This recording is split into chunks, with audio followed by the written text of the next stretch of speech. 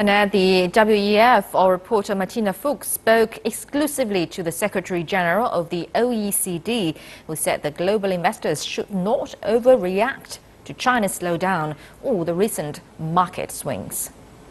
Mr. Correa, the theme of this year's World Economic Forum is Mastering the Fourth Industrial Revolution. What does this topic mean to you, and what is its essence?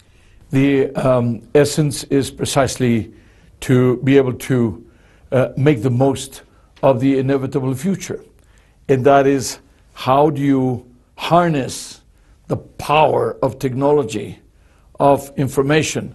How do you harness the power of the cutting edge developments in industry, in science, to be able to level the playing field, to be able to get those that have been disfavored so far, those that have been more vulnerable, to catch up. Well, we did get the country's GDP figures for 2015 on Tuesday, showing that growth was at the slowest pace in a quarter of a century, at 6.9% in 2015. Do you really believe that we have hit a bottom here? Well, frankly, I think the growth in 2016 may be lower, but still above 6%. And second, that again, it's part of the alignment. You don't align or realign the Chinese economy over 12 months. It does have consequences, however.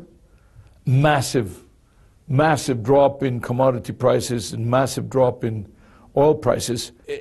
The question is that we cannot put on the shoulders of China only the fate of the world economy. Global financial market stability, how do you see it? I mean, we have such weak commodity prices, still turmoil in global stock markets. What's your view on that? Well, basically what you have is very low interest rates.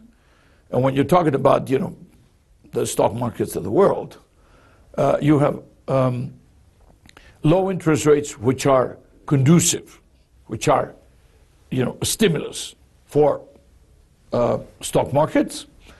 The whole idea of having low interest rates for such a long time, and foreseeably also for the years to come, were meant to generate a stimulus in the real sector, not necessarily in the stock market, not necessarily only in the stock market, but to make it possible for people not to do mergers and acquisitions and buybacks, but to come to the stock market to fund new investment ventures.